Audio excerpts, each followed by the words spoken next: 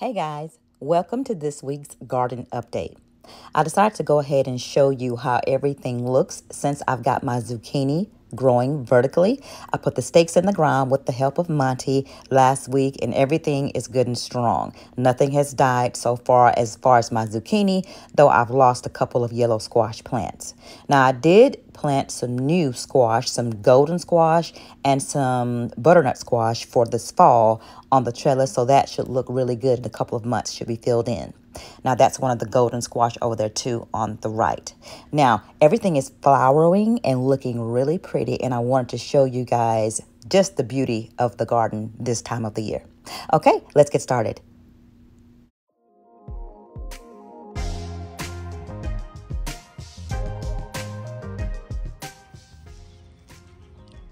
Dang it, I keep missing that darn thing going down in there. That bumblebee, the same one, keeps going down. Here it comes again. See, now it's going to go in there. It's going from flower to flower. No, that's another one. Okay. There you go. See, it's going to go down in the male flower and get coated with all that pollen. And then it's going to go to the female flower. It goes from flower to flower. And this is how it fertilizes. So after it's walking all around the stem or the male organ, and it's going to go to the female flowers and do the same thing. And that's how we're going to get the squash. This right here, let me get up there. Okay, this is a squash, okay? So all of these male flowers are open. We have a lot more coming, so we're gonna leave that like it is. I trimmed it away so that the bees can get to the female plant whenever she gets a little bit bigger. And we still have these going down there in the morning. So if you really wanna see how your pollinators work, come out in the morning. Okay, look at that one. He's going down there getting coated with that pollen. Then he's gonna go to different flowers and he's going to fertilize. So we're gonna have some squash. I just love it. Okay, so what I'm gonna do is I'm gonna go ahead and cut this flower off. Since we have another one down here on the bottom and we have several more that's gonna be opening up, this is not gonna be hurting if I take this one off. All right, so what I'm gonna do is take this one off. Okay, because I have a,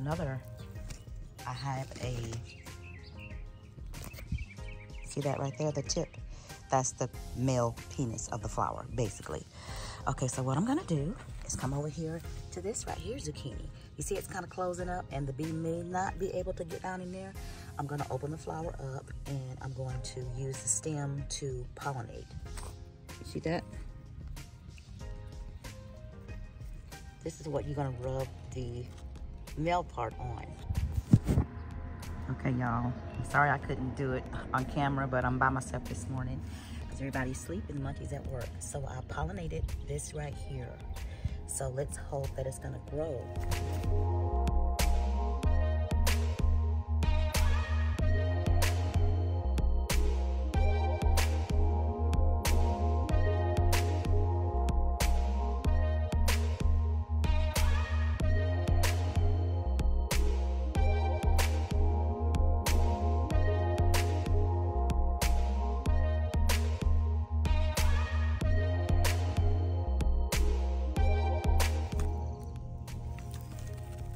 I know my hands look nasty, y'all, but I've been in the garden this morning.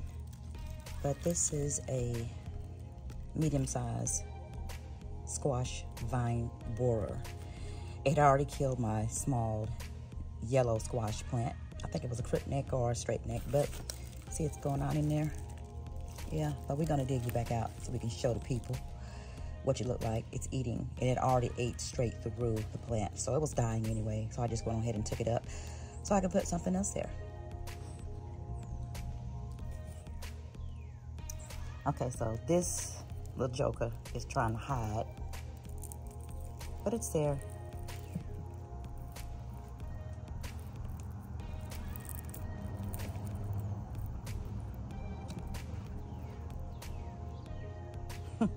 That little head, y'all, that thing, when it's born, is so little.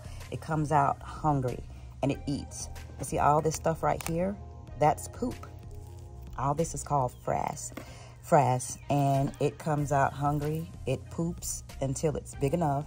So after it's destroyed your plant in full, it burrows down into the ground. And then it stays there for a year until it hatch as the moth. Then it comes back out, lays more eggs. I guess they really want to populate because they put eggs everywhere. So this is what it looks like. This right here is a squash vine borer that I dug out last year. It was in the plant and it looks big and juicy, so I didn't catch it as early as I caught this year. But you have to be vigilant. You have to go out there and look every day for bugs and eggs and larvae so they won't kill your plants. This is the butt of the larva, not the face, even though it looks like 2 eyes and a mouth. This is not.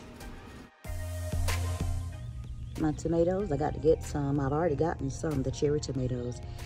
There's a couple more in there that's ready. Then over here, I have 2 on the vine with more flowers coming up. I have a little one right there. Then I don't have anything on this one yet. Oh, yes I do. Almost missed it. And then over here I have some too. Right there, some right here. So we're gonna have tomatoes.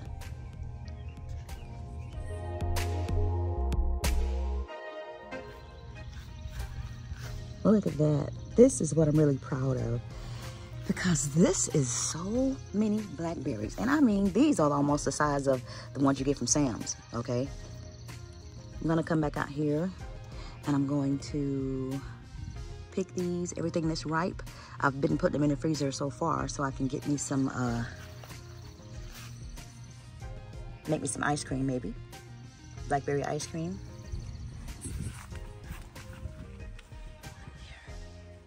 I just have so many blackberries.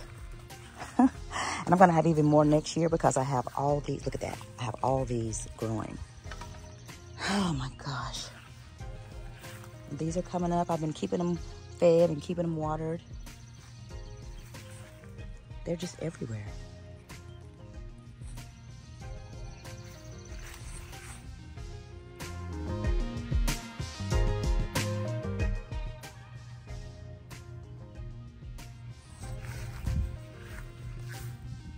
Next year and next year.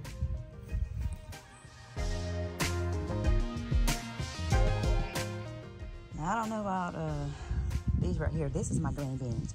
This is my bush variety. So that plant died because this darn umbrella fell over so many times. Okay, I've got to space them apart a little bit so I can get some good airflow. But they've been doing pretty good for the most part, and I've got I got a lot of flowers everywhere. There's got to be beans, so we're doing good.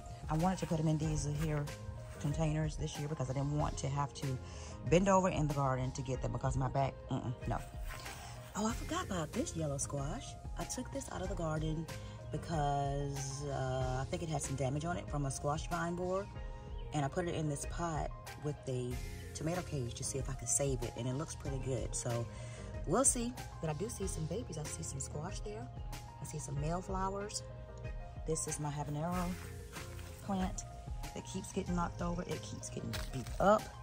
And I don't know about this right here. This is the banana pepper plant. I think it's done. Came out this morning. This darn umbrella had fell over on it again. So I just set it over there out the way because it's getting on my nerves. And that thing is so heavy, I don't understand how it keeps falling over. But it does.